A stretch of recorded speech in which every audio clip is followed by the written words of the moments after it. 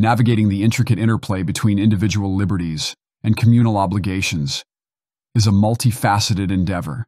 Judge Andrea Jarmon sided with defense attorneys who disputed the charges of criminal trespass for 3 of the 6 defendants. As to the charge of criminal trespass in the second degree, the court is not on probable cause. The protest on January 6th was part of an action to show support for Palestinian people in Gaza. The group went onto the freeway in the early afternoon and stayed there until sundown. The State Patrol was ready to make arrests, but waited out the protesters who left on their own. Investigators relied heavily on digital evidence in their investigation into who was on the freeway that day, referring 12 people to prosecutors.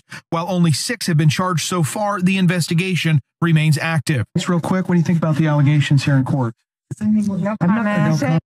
Acknowledging the imperative of upholding laws and regulations, safeguarding public welfare and order, while simultaneously honoring the fundamental right of activists to engage in peaceful demonstrations and exercise freedom of speech. One may scrutinize the potential ramifications of a judicial ruling, undercutting the authority of law enforcement and the judiciary, all the while grappling with the intricate nuances inherent in adjudicating cases intertwined with socio-political activism.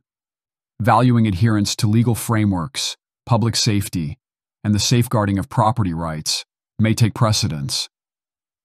Expressing apprehension over the dismissal of charges related to unlawful entry, juxtaposed with a compassionate stance toward activists who transgressed legal boundaries. The populace at large typically champions adherence to established legal standards, viewing judicial decisions that erode the rule of law as perilous precedents that may embolden future protests and demonstrations.